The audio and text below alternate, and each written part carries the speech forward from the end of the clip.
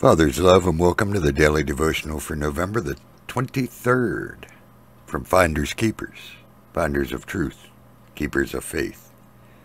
Today's quote: religion is hanging around the cross. Christianity is getting on the cross. That's from Steve Hill. This one's entitled 50 Shades of Christianity. Progressive Christianity, a new Christianity, a redefined Christianity, an effortless Christianity.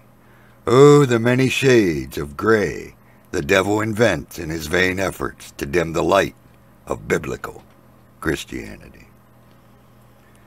The good news is that the sun is rising and shining through his own vessels of light, bright shining lamps filled with Holy Spirit oil, baptized with the Holy Spirit and with fire. Such ones seek a new demonstration of Christianity, not a new definition of it.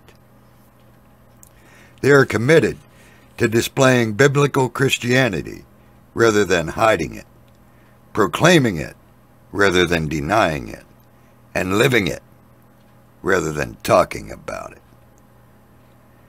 We need more than what we are seeing in too many churches today: the religious ritual.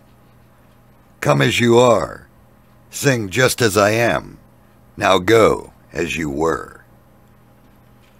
I thought the Apostle Paul declared, therefore, if any man is in Christ, he's a new creature. Old things passed away. Behold, new things have come.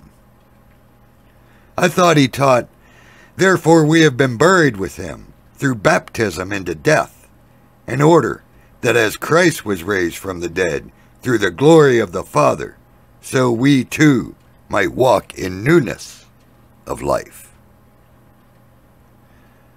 The militant, aggressive, and triumphant, overcoming church is assured that neither the gates of hell nor the striking of man's gavel will overpower it.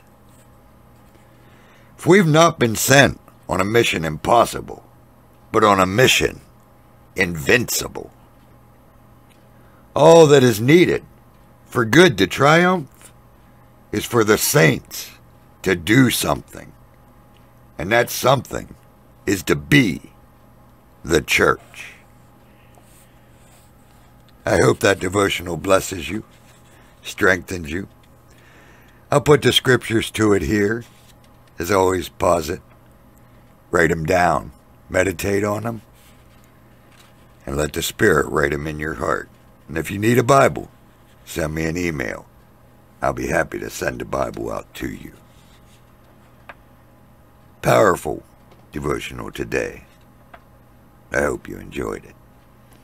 Don't forget to pray for the children, our fellow brothers and sisters around the world, and for those still lost in the darkness, so that they too can see the light. May our Father bless you. May He keep you. May His grace shine upon you and give you peace. I'll see you next time.